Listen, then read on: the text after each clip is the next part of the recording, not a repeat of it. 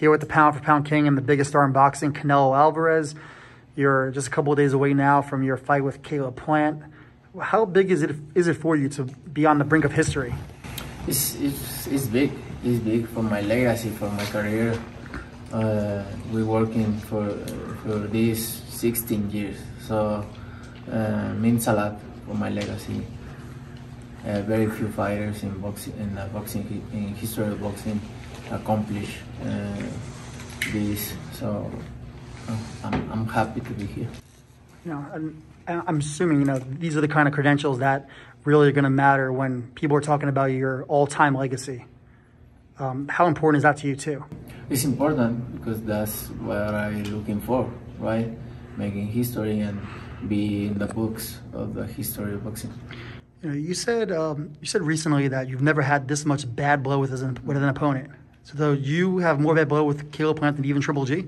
Yeah, it's a little more personal for what happened in LA.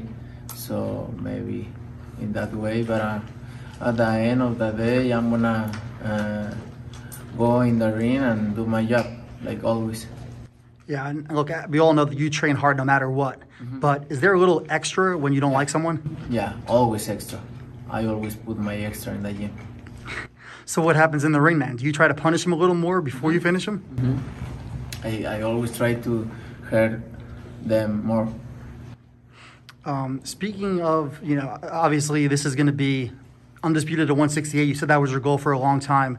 After this fight, do you plan on trying to defend that 168-pound title or maybe take on a new challenge? We don't know yet. We 100% focus in this fight, and then we'll see. We'll see what Eddie looking for. You also said recently that you might be open now to a third fight with Triple G at some point. Do you think that's something that you think will happen? I say that because you guys asking me, so I always available to fight the best fights out there, right? That's why I say, but I don't say for my. I doing best things like this. Being undisputed fighter is not easy. It's not easy. So, but are you asking me? So, why not? I'm always ready for anybody. Yeah, and you made a great point. You said since your fight with Triple G in September of 18, you've been fighting big fights and he hasn't been. That is true. It is. But on the same point, we just saw a big third fight between Wilder and Fury, and it just feels like there's unfinished business still. I think that's why people ask. Maybe. I would love to fight. Why not? I'm assuming too that it would be nice. I'm assuming it has to be at 68, but also to get a knockout and finish. If he's open to come up on 168, I'm ready, always. What makes this fight with Caleb Plant maybe bigger than some of the other fights you've had recently? Because the ¿cómo se dice? La magnitud. The magnitude of the fight, being the spirit is big. Do you feel like that press conference with the scuffle you had made the fight even bigger? I don't know. You tell me. I think so. Yeah. You maybe because you guys or the fans like that kind of things, right? Like crazy things. Yeah, and speaking of crazy things, right. We've seen that a lot of the biggest stars in boxing going back 100 years, right, are always the guys who talk the biggest trash. And you have Floyd Mayweather, of course, and Mike Tyson. You were always kind of a reserved guy, but we've seen it coming out of you more and more now. Well, why now? Because in some point you need to do something, right? I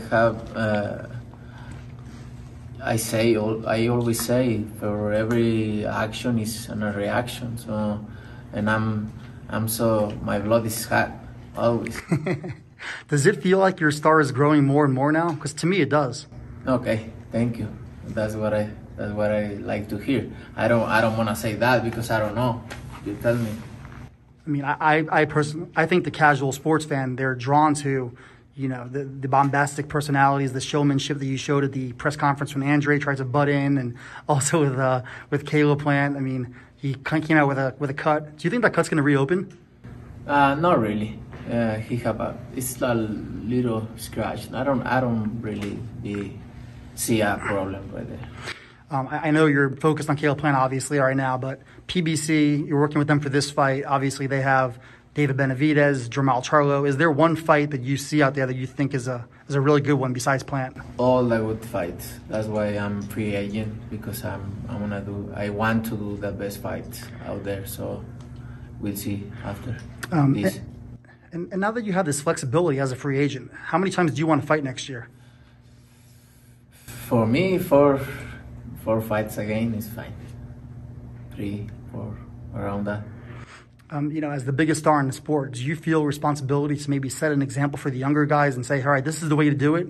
Maybe for some reason you turn as an example for the kids, right? For what you do, but I always do my things, and I always do my best, and maybe that's enough.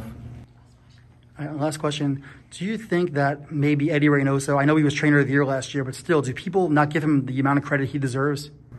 Yeah, before. But now everybody knows Eddie is the best trainer out there.